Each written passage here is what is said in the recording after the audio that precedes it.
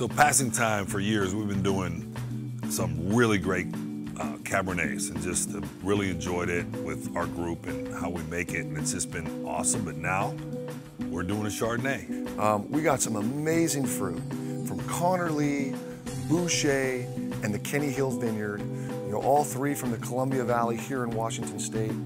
These are really nice sites. We're blending. We did fermentation in barrel. We're aging it for 14 months, and it'll be bottled at the end of this year. And we'll be really excited to show this new addition to Passing Time. It's only going to be about 150 cases of it, but to have a nice reserve Chardonnay added to the Passing Time lineup, we can't wait. So get yours today before it's gone, because this is some of the best Chardonnay here in Washington State. I think Washington can really do a great job with Chardonnay. To add a white wine to our family, I think it kind of completes the Passing Time story. We love the Cabernets, but now we love our Chardonnay.